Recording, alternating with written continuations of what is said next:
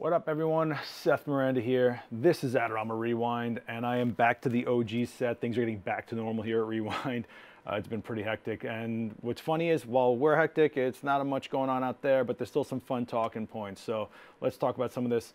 Panasonic S1R is ranked best full frame by DXOMark. So this is a review site where they put it through some heavy paces. And you can see right here that it ranked number 3 underneath the Pentax 645Z and the Hasselblad X1D 50C, both medium format cameras as opposed to a full frame. And underneath we got the D850, the A7R III, and the Z7, knocking everything down a peg underneath those medium formats. So they're really talking about the sensors here, not the overall camera, but it does say a lot for a full frame to hold its weight against medium format systems. But those medium format systems have also been out for quite a while, and the S1R is brand new within a killer processor. It was a great release by Panasonic. They took a huge gamble by going into full frame, and I guess it's paying off. It is a phenomenal camera, but it might not be for everyone. What I'm saying here is that these reviews are mainly talking about the sensor, talking about dynamic range, color depth, noise in low light, things like that, not the overall camera. So while it may perform well in these situations, it might be too big ergonomically for you, or the menu settings might be a little weird, or the workflow inside that camera might not work for you. So when you look at these reviews, it's really easy to just look at numbers and grab things, but sometimes it's not just all about the numbers, but it's about what is right in your hands. So it is a great camera. I urge you to check it out, rent it, or go to some events where they're letting you guys try it out. Panasonic did a huge favor by us, letting us have a crack at the S series. We took it to Patagonia before its release, and we did a video on many of its features separately. So you guys can go to Adorama TV and just check out the Panasonic S series videos. Ben Grenier was our ambassador there, I guess you would say, and he did some phenomenal imagery, specifically landscapes, and showing the high-res capability of the S series. So check that out if you get a chance. While we're in cameras, I might as well mention this, that the Nikon D850, 5600 and the D7500 firmware update adds direct Wi-Fi. So here's what this is about. Normally, you would have Wi-Fi in these cameras anyway, but they would only work with SnapBridge, and they would have to connect only to SnapBridge through SnapBridge. What this is allowing your camera to do is connect independently of the app, so you can use third-party apps to do time lapses or whatever. If there's some other app in there that you want to use your camera with, it can connect to other software. Huge. And apparently this update will also improve the autofocus in the D850, which is kind of crazy. So in more gear news, Canon has released the 85mm 1.2L for the RF mount, which is the R series, their mirrorless full frame. It is a beast piece of glass, but the 85mm has been a legacy lens in their lineup forever. I mean, you've seen so many photographers, portrait photographers using the 85mm that have come out from Canon forever, and now there's an updated version for the RF mount for their mirrorless. No stabilization, and it is a big front element. We're talking about an 82mm filter on that front end. I held it for a little bit. I looked through it a little bit. The images look really clean.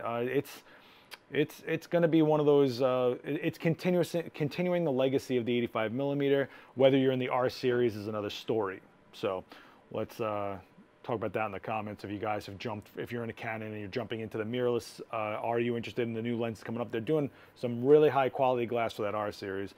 I got to give props and shout out to my boy Daniel Norton. He got featured on Fstoppers with one of his videos from our channel, 3-point lighting, on episode 210 of Onset, which is crazy. So this is like a really simplistic idea, right? It is 3-point lighting, where this is one of the first lighting steps you probably learn when you're getting into studio lighting, and he walks you through it. But not only that, the one thing you got to give Dan is he will actually show you step by step and then shoot it live. He's not building it and then shooting it and showing you finished edited photos.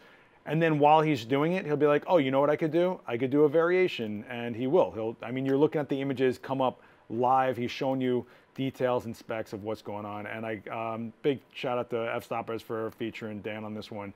It's one of those videos that I feel like you could gloss over really easily because it's 3-point lighting and not something flashy or crazy or a new product. And it's a male model, which is usually overlooked, believe it or not, in videos. It's kind of crazy. If it's not a beautiful woman, people tend not to click on it so much. But this was a great video, especially if you're just starting out with studio and you want a really clear, clean explanation of what three-point lighting is, how you can build it yourself, and quick variations, and see it happen live, not edited, not here's polished photos after, but the actual light sitting right there. So check that out. But on the topic of editing, Nat Geo kind of had a little slip up here. So this Milky Way photo was shot by Beth Moon, and you can see these red circles here are clear clone looking tools. I don't know what you would call it, but she's claiming it's not clone tools. So let's take a look at this really quickly. So when you scroll down, you can see that everybody just bashing it when Nat Geo put it out there, and there's people actually showing you where she quote unquote may have cloned from to make it a clean panoramic of a long exposure to get those stars and the silhouetted trees and all that kind of stuff. But what she's claiming is that first of all, she's a long-time photographer from the film era, and she shot this and wanted to stitch it together, gave it to an assistant auto-stitched it, and apparently because of the wide angle of her lens, it stitched over pieces that looked like it was cloned. I don't know if there's truth in that or not, and just to be clear, the photographer can do whatever she wants. This is her work, she can put it out there, and how it's received is another story. But Nat Geo putting it out there, not seeing this, is kind of an issue, especially when Nat Geo is like this echelon of photographers and another legacy, I keep saying that word today, of the game, right? So for them to put this out and not see it is a little discerning to me. I'm hoping that we're not losing quality control out there, but still a beautiful image, you know, whether it's edited or not is another story, I don't know. Let's talk about something a little more lighthearted. So Shimoda releases this shoulder strap line, especially designed for female adventure photographers. So basically it's really meant for the female form, and you know, it's ergonomic. It can actually work for a woman's frame. I'm trying to be very delicate on how I'm framing this, but on how I'm saying this. But you can see right there that they really took notice, and they really took to heart that there's so many female photographers out there that aren't being catered to, and now you have a harness system that's tailored for the shape of your body. This is great. Some other companies have done this. 16:9 did it for female DPs and stuff like that with the camera systems for cinema cameras. And I saw it coming down the line. I was like, this is pretty cool. You know, you don't have to change a whole bag. You just have to change the straps. And just putting it out there lets women know they're welcome to come shoot. I mean, it's definitely been seen as a male-dominated industry. So I hope things like this are kind of signals going, hey, you know, you don't have to happen to put something on that might not totally work for you. No, they will hear you, just let them know, and they'll create things for your market, you know? So that's pretty awesome. I'm pretty happy about that. I hope that there's female photographers out there that support this, because the more that stuff's supported, the more all brand manufacturers start putting stuff out like that, you know? In this industry, you have to feed it or you don't get it, kind of a thing. Some more cool news. Yodica Films have released all these funny little films, Zero, Vega, Atlas, Pegasus, and they're pretty much just more pre-exposed films. They're all 400 ISO, but you can see here that Atlas produces colors randomly in each frame. Pegasus is rainbow. Polaris is mint blue with reddish vignette. It's basically controlled pre-exposed film, so it's almost like analog presets, I guess you could say, right? But it's the same mindset as anything else. So when you shot like Fuji Velvia, you knew you were getting punchy, vibrant colors. So the same thing here. You would load this film knowing what you were getting and what you were trying to shoot with. Or maybe you get a happy accident, or maybe it would just be completely distracting from the images you were trying to do, right? It can go either way. Let me know if you're someone that's into this pre-exposed film, because this is about the third company I'm seeing come out with this type of film, and I'm wondering if they feel they need a gimmick and they can't just put out clean, really nice film anymore, that they need something that'll hook people in to want to shoot film, or need some special effect out of it. I'm curious, if you're an analog shooter or you're someone that's new, that learned in digital, that is going into film, let me know down below if you're someone that feels, I really like this weird specialty film, especially like the red scale stuff or the purple stuff from Lomography, Lomo, whatever. Is that stuff is that attractive to you? Or can we get these independent companies to make really high-end film like we used to have this really clean stuff, and we used to have abundance of it, but every day I feel like I hear about lines of film that are just going down, and then these keep coming out of nowhere. So I'm curious about that. It's really interesting where things are going. In the complete opposite end of things though, Samsung unveils the world's first 64 megapixel smartphone sensor. That's right, so they're cramming 64 megapixels onto a little tiny sensor in your phone. We're talking about a pixel size of 8 micrometers, which is crazy. So far, the sensor was 20 megapixels at that size, and I think for new people, they hear megapixel and go, and it's just like a car with a lot of horsepower but no torque, right? So it sounds like it's fast, but it might not actually be. Megapixel might sound like it's awesome, but it might not actually be. For me, more megapixel usually means more noise and lower light. And when I'm using my phone, most times it's because I'm not gonna light and I'm just grabbing something really fast, and it's gonna go to somewhere that's low res anyway, like a text message or Facebook or something, you know, social, and I don't need the resolution at that point, but I do need lower noise because I'm probably somewhere that has horrible lighting because I'm not creating it myself.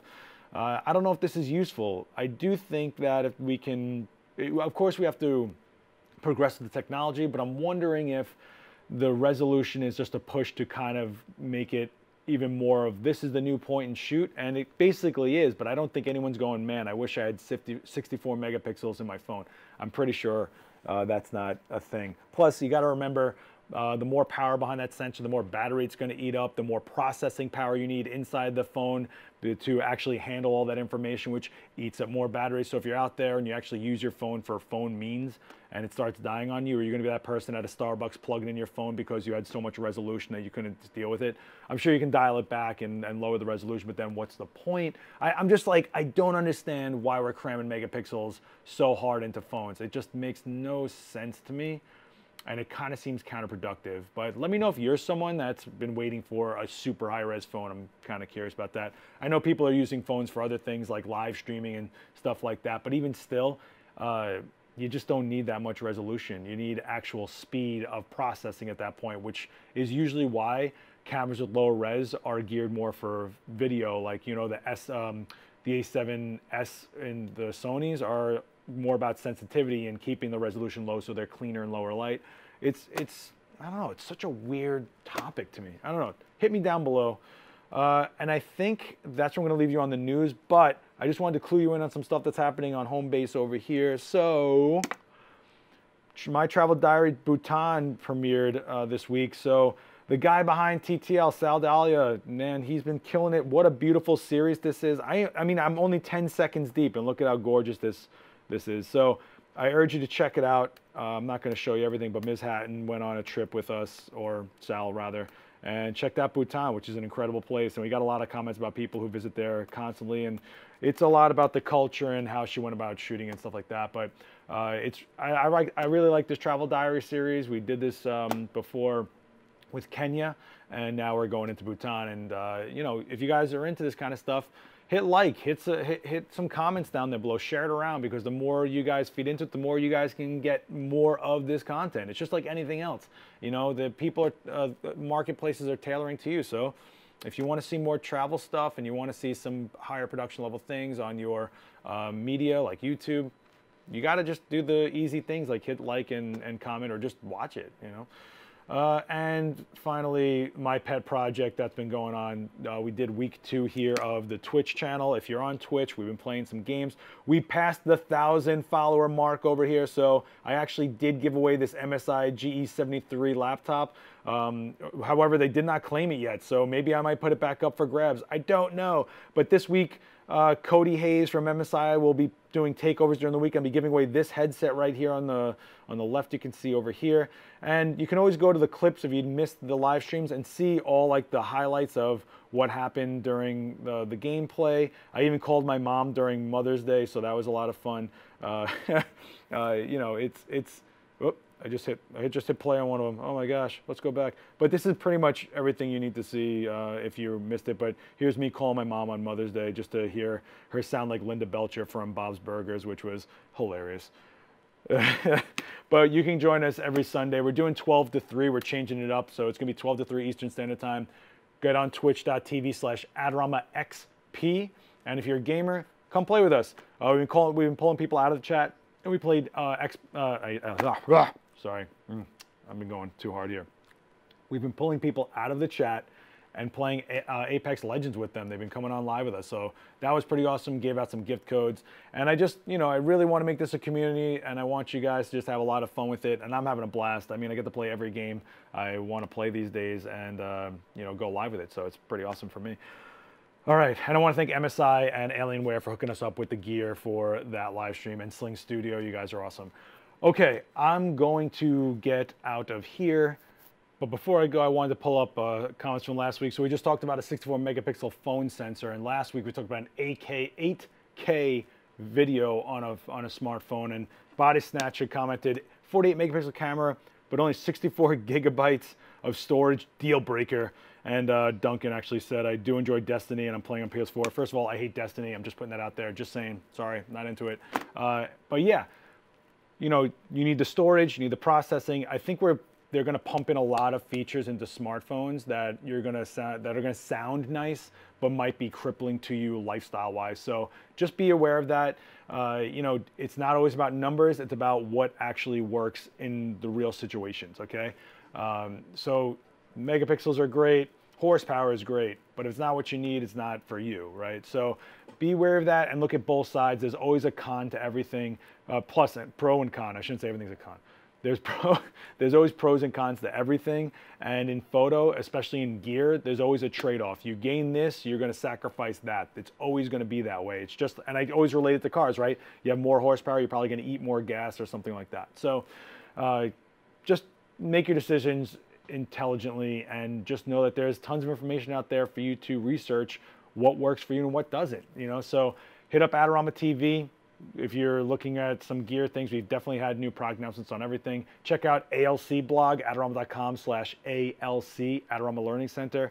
Plenty of stuff on there. And of course, you can check out our Facebook page. We always have things popping up. There's always live events, including this Tuesday. Tomorrow, I'm doing a demo live on Facebook. I'm shooting for the first time live in like a few months. I haven't done that. I know I used to do them like every 2 weeks. Now I'm kind of like slowing down. There's just so much going on.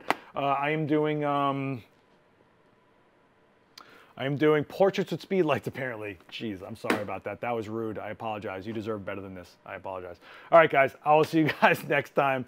Hopefully, I'll see you guys on Facebook tomorrow night when I go do portraits with speed lights. If you're watching this after the fact, just head to Adorama, Facebook.com/Adorama, and you can see the video there after I've done it live. So there's that. And don't forget IGTV and every platform ever. Just hit Adorama on every platform. There's something, I promise you. All right, I'm going to go grab coffee. I'm going to go finish the rest of this day. And I don't know, I guess break this down and set up another set for something else. Okay, later, guys. Peace.